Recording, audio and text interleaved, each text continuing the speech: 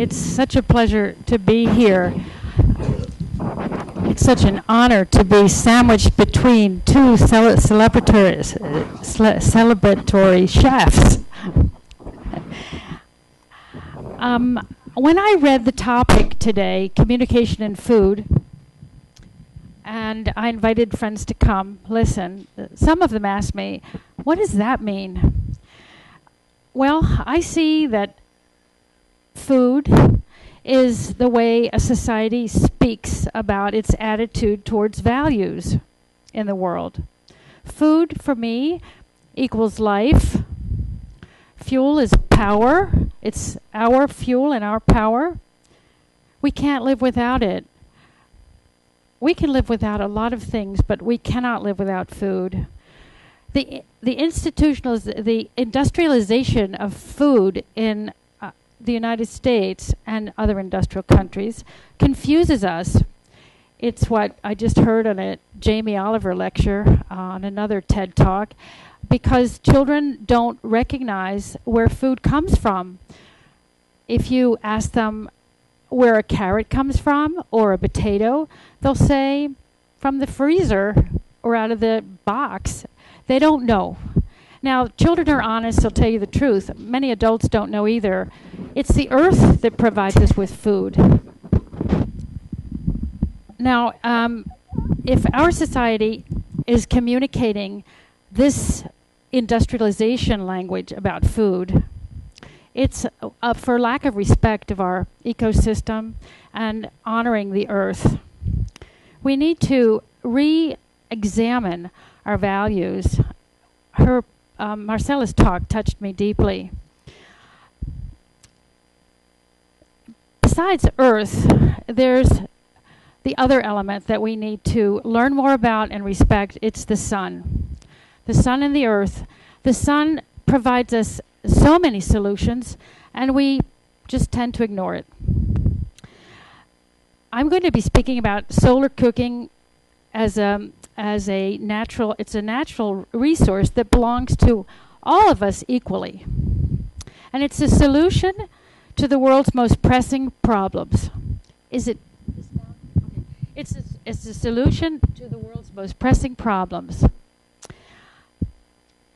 All of you have heard of photovoltaic systems which convert solar energy to electricity. But solar cookers are simpler. It's sort of the solar 101. The solar energy is converted to thermal energy or heat. Now, I have a solar cooker here, which I'd like to show you. I'm going to talk about it during my presentation. And I see it's one model. There are many. It consists of a reflector and a pot.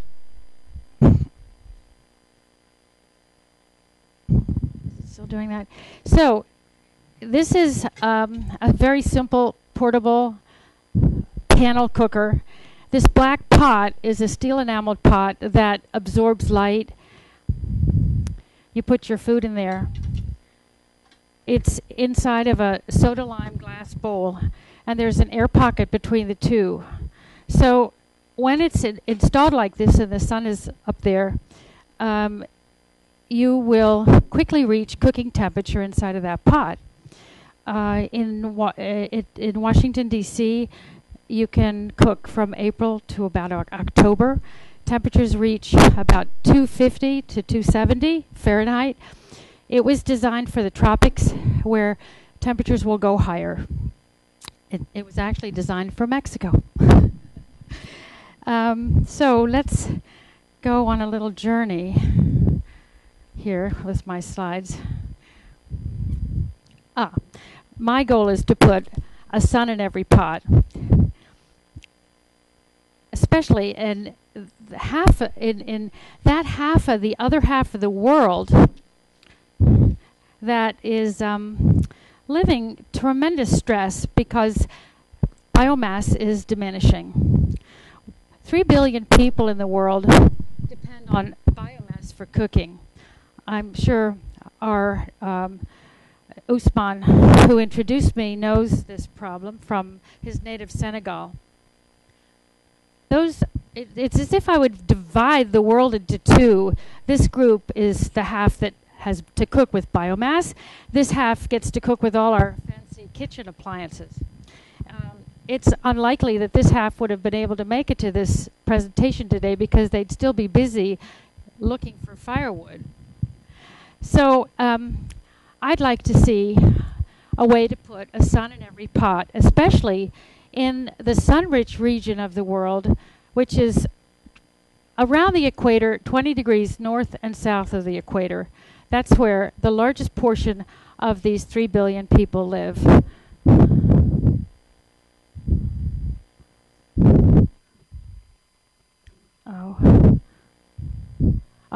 Here is a scene that is prevalent all over the world, people collecting firewood. I saw this myself when I lived in West Africa some years ago, where I first recognized the need for some alternative, but I didn't know that there was any. This is a difficult job looking for firewood. It looks sort of romantic because the picture's beautiful, but the head carrying is damaging to your health, and it's time consuming. And oftentimes mothers that are responsible for collecting firewood will take their daughters out with them because they can't carry enough on their heads. Now, this is a scene from Haiti where firewood has been burned down into charcoal. It's even more devastating to the environment because you need 7 to 10 times the amount of wood to produce charcoal. The reason charcoal is a desirable combustible is because when people live in small compounds in cities, you don't have room to store firewood. So charcoal is a better, it takes up less space, and it also cooks longer and hotter.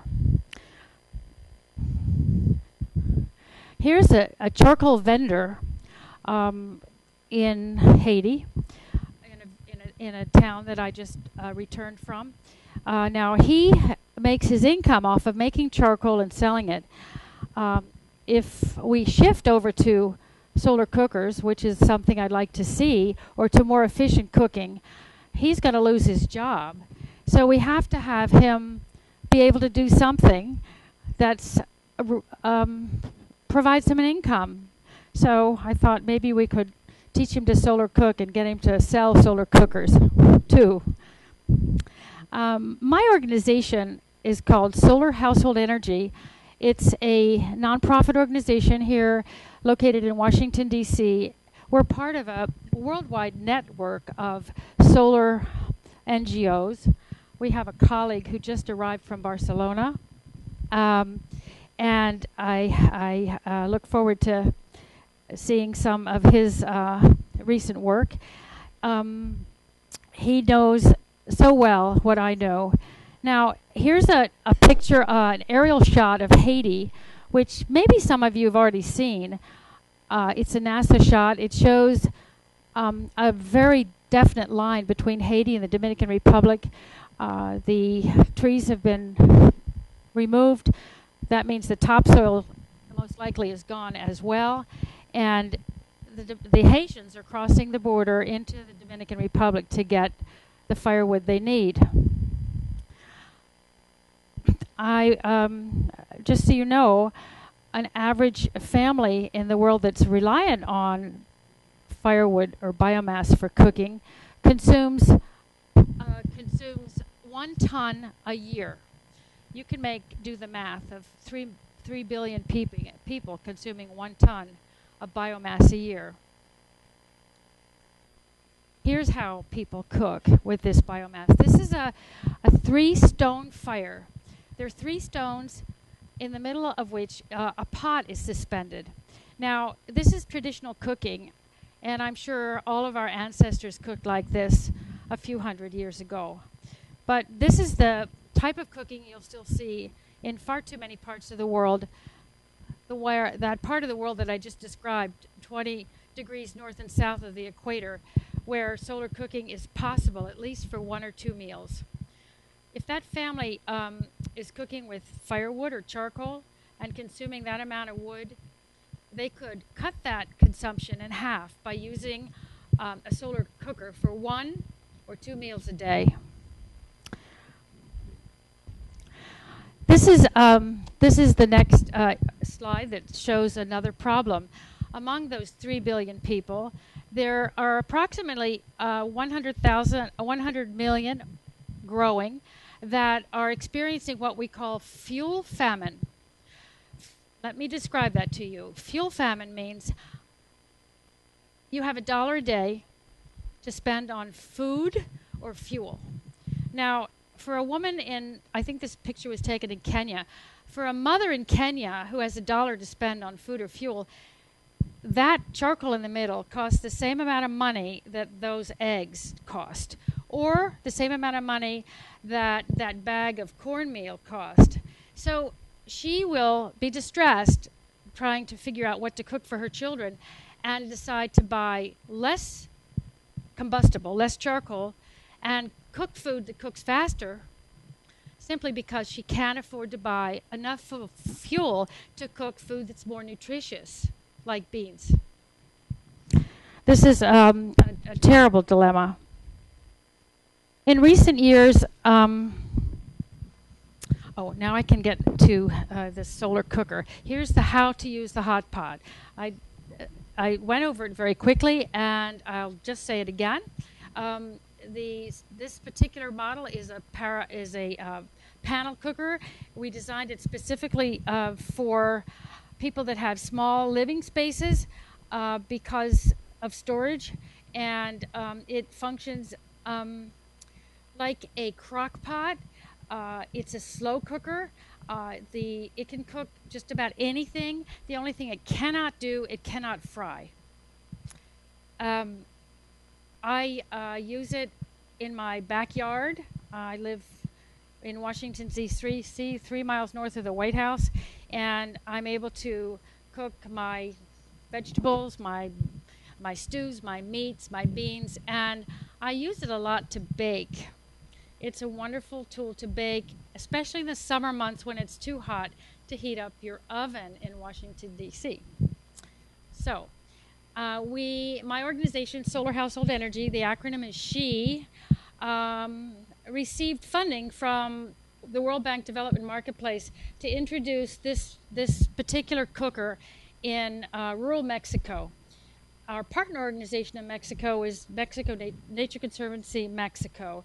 And with their assistance, we distributed this through NGOs in Mexico that already have environmental programs. It was originally distributed to about 8 states. Now it's in about 12 states in Mexico, most frequently in nature reserves. This woman you see here, Teresa Martinez, she is advising her neighbors to go solar, that she's so happy with it. She says when there's good sunshine, I can cook my beans, my black beans, and I don't have to look at them twice. I just let it sit out there and it cooks on its own. Food won't burn in this kind of solar cooker. You just let it be. This is a picture of one of our trainers in Mexico. She's in Oaxaca, and she was already, before she started solar cooking, a gourmet cook, very, very skilled, and she's become a master of cakes and everything else. Last spring, we ran a pilot project in a refugee camp in Chad, where there are 21,000 refugees from Sudan with this very same model. And the purpose was to see if this type of solar cooker would be accepted by the refugee women, because there were 3 other camps in Chad that already had solar cookers that were made out of a less durable material. So we're in a camp that has a very unusual name. Can you read it? It's called Gaga Camp. At first I thought it was Lady Gaga's camp, but apparently it's not. Anyway, we should find a way to let her know about it. The lady in green is still carrying firewood on her head, and her sisters are telling her, put that down, you don't need to use that firewood anymore, come over here and try this. It's firewood-free cooking. So you see her over there, her green outfit. Teaching these very traditional ladies that look very fashionable with their beautiful clothing is very difficult. I don't want to pretend that behavior change is easy. It's not. It's like, why should I cook a different way from my mother? But the scarcity of wood in this area is so severe. Like the United Nations High Commission for Refugees has to equip these families with firewood. But 1 month of firewood only lasts 6 days. So you get food. There's no food in refugee camps that you can eat raw. Everything needs to be cooked, everything. So those ladies that participated in this pilot training were able to stretch their firewood, and it lasted 12 days. So they were so enchanted with this saving of such a precious resource that they begged and pleaded that all of their families in the camp be provided with a solar cooker. This is a location in the world where it's nearly 100 degrees every day and the sun is aggressive. You really have to go into the shade. It's ideal for solar cooking. Here's a little festival with the food that they cooked. They made their traditional tow, and for that particular day they managed to get some meat, which is a luxury. I'm including a comic that was sent to me by a refugee youth where he's describing better than I can what it's all about. Masi, you mean that cardboard? In the other refugee camps, they were cooking with a cardboard reflector. You mean that cardboard can cook without fire? Of course. Solar cooking is good for us and good for the planet. You know I hate smoke. There's no smoke to injure the eyes or cause respiratory problems. Or people who are allergic to smoke can now enjoy, this is a great word, can now enjoy solar cues.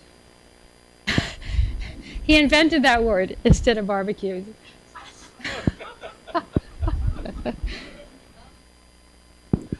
I just got back from Haiti last week. I had a contract, or my organization had a contract with Nature Conservancy of the Dominican Republic that wanted to encourage people living along the border. This is not in the stressed area of Haiti. This is not where the earthquake happened. This is on the border. These people are really isolated. It's peaceful. But it's a big village without electricity or water, and the people are encroaching on the Dominican side to collect firewood, and oftentimes there's clandestine charcoal making on the Dominican side because you can't see where the border is. And there's just no way you can put enough police surveillance to check that out. So I went down there to do a pilot program, and people got a different kind of cooker than this one. It's called a box cooker, and we selected it because it can take a larger pot. Families are quite large. This pot is only 5 liters, and we managed to put an 11-liter pot in there, which was a significant improvement if you have 10 people to feed. This is one of her first meals after our training in one location. Everyone took their solar cooker home and prepared food for their families. Here are some of the people that were in the training.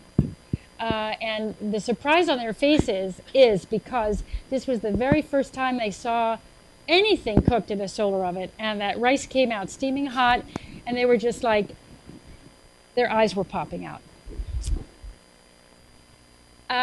Since you can't use solar ovens at night or when it's inclement weather, programs should bring in another type of cooking technology that's more efficient. And this thing you see there that looks like a paint can is called a fuel-efficient stove. It's a fuel-efficient stove designed by one of the colleagues of this new Alliance for Clean Cook Stoves that you're probably going to hear more about from Jose Andres.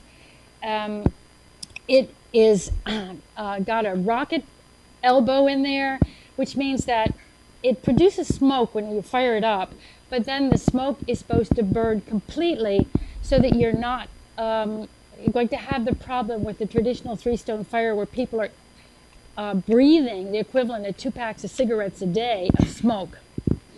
And these people were really happy to get a solar cooker and a fuel-efficient stove. I'm going to be returning there in 3 months to see how they have managed and if they're still using them and if they're in good condition. So I'm coming back to Washington. This is my claim to fame as almost being a solar chef. Not quite. It's sort of the little league, but I did make the Washington Post food section 10 years ago, before this existed, and I'm quite happy with this article. In Washington, D.C., we had a snowstorm last year that I'm sure those that live here remember. This is a picture of a friend of mine who had a power outage, and she wasn't the only one. And she decided, the sun is so gorgeous, I'm just going to go out there and bake a cake. And she did. She's a professional pastry chef, and she's become our most skilled solar cooker in Washington, D.C. So this is, be aware. I'd like to alert all of you to know that as an emergency tool, there's nothing better than having a solar cooker handy. And you don't need to buy one. You can make your own. There are a lot of green schools in the area now, and I get invited to speak about my work internationally. And I was recently in this school in Northwest DC. They're 5th graders, and they're learning the principles of solar cooking, and they each divided up into teams and invented and built solar cookers. And then they went on the rooftop of the school and had a solar cook-off, and the solar cooker that got the highest temperature got the highest hot dog won. Now, their teacher, after hearing me speak and mentioning the Global Alliance for Clean Cook Stoves, she said that the children would all write a letter to the Global Alliance for Clean Cook Stoves. So 60 kids wrote a letter, and I'd just like to read you one to end my talk. Dear Global Alliance at the UN Foundation, my name is Hassan. I'm in grade 5. I'm asking that you start using solar ovens. Solar ovens will keep you safe from fires and explosions. Food, unlike fire cookers, solar ovens don't even need firewood.